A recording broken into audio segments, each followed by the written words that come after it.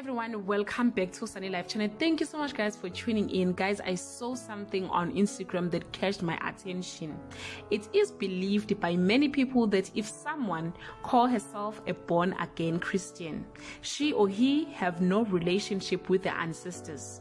By saying that, I mean people believe that born again Christians does not believe or perform any ancestral related ceremonies. Abaphahli, abashisa impepho, futhi abalithethi idlozi.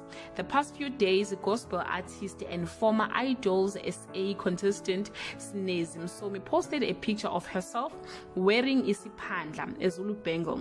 I don't know the correct term, guys, but to give you an idea, when Zulus perform some ancestor ceremonies, they slaughter a goat or a cow, then cut a piece of that animal's skin and put it as a bangle. So Sneziey did the same thing, and by the look of things, guys, I think she received a lot of DMs questioning her salvation and Christianity, and she decided to respond.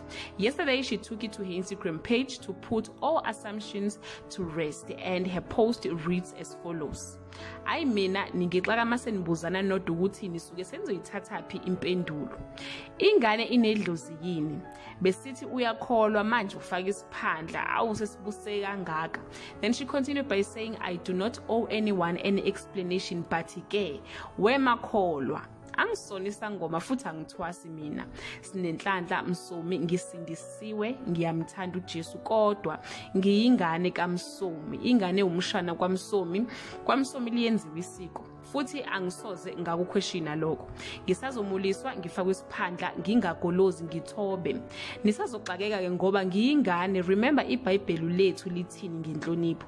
Yes, it does not only apply masihlonipha abafundisi, nasemakhaya ke siyayisebenzisa kubazali ngiyema lapho. I thank you. So yeah guys, that's how she responded. To those who doesn't understand isiZulu, Sneziey was actually saying she is a born again Christian who was raised with family beliefs. Whatever they tell her to do, she will do it as a sign of respect, which does not only apply to our pastors, but it also applies to our families. They're still going to do umemulo for her, and she won't say no to her elders. Unfortunately, guys, her post comment section was blocked, so people couldn't comment further. But guys, I personally think that we are all different. We worship God differently, and our beliefs also differ. Maybe we need to accept that. In closing, guys, I want to ask you this question: is it wrong for someone who calls herself a born-again Christian to perform ancestral ceremonies? Does that make her Christianity questionable? Let's hear your opinion on the comment section, guys. In that note, thank you so much guys for watching this video. See you on my next upload. Bye.